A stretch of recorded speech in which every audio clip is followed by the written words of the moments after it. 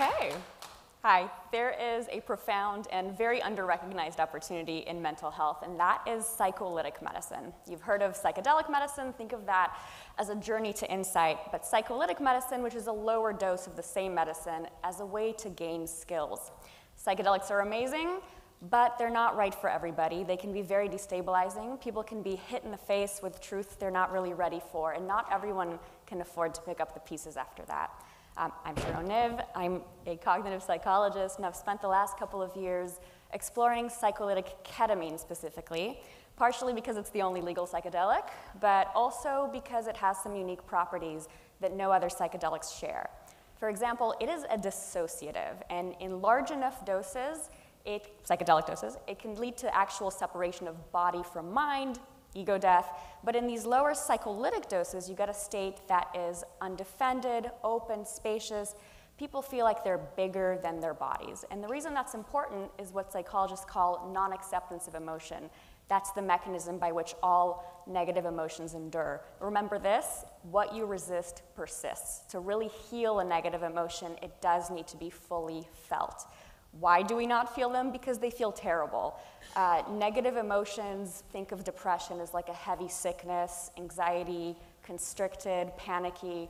So it makes sense you don't want to feel it, but when you resist, you tense up and actually amplify those sensations. Here comes ketamine, gives you a spaciousness in which you can allow these sensations to wash over you without overwhelm, and they can resolve and release on their own.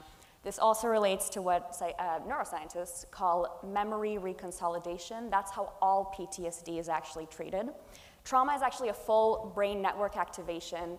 When a traumatic memory is recalled, your brain simulates its original response, including the nervous system response.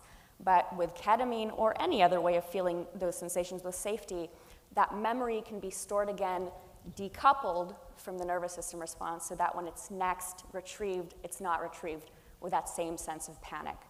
We now understand that there is a ubiquitous little t trauma phenomenon, or relational trauma, that we all experience early life stresses that disproportionately affect how we turn out, maternal depression, peer rejection. This suggests that many of us can be really helped by ketamine therapeutically, and the therapy world is starting to catch on.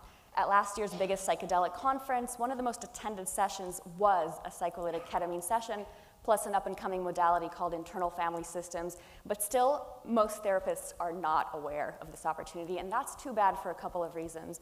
One, the risk for psychiatric and medical emergency is really, really low with psycholytics, suggesting that the training involved is much lesser than, say, with psychedelics. And two, the whole thing lasts about an hour. This can be incorporated into regular therapy sessions. This is important now because we're still in a mental health crisis, and demand for therapy greatly outstrips supply.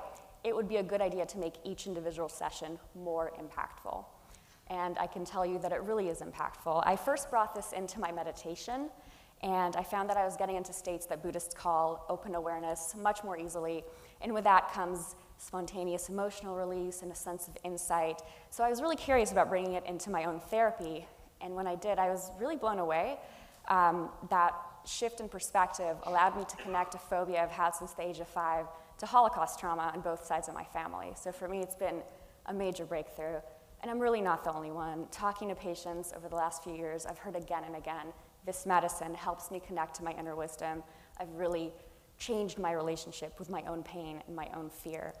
I think we can say that we're now in the rising wave of the psychospiritual in terms of therapy modalities. Newer therapies like somatic experiencing or internal family systems no longer just look to correct your thinking like CBT. They're reaching deep down inside of you and trying to heal the pains that have really defined your life, often from childhood or, like in my case, from ancestral trauma. But it's not a panacea, as we recently saw this medicine at way higher doses than what I'm talking about, but still, or plus hot tubs, plus opioids, things can go wrong. And with prescriptions on the rise, it's important to educate patients about safety. So I would like to end on a call to action. Therapists, get interested in this. This is a patient who is open, undefended, prone to insight, and neuroplastic so that these insights stick. And scientists, help us study this to establish best practice for reduced risk and increased efficacy. And finally, let's remember that at the core of all of our biggest problems is human selfishness, aggression, indifference. Underneath that, there's always pain and fear, so we need all the most potent tools that we have to really correct the course of human history. And this is a big opportunity we shouldn't ignore.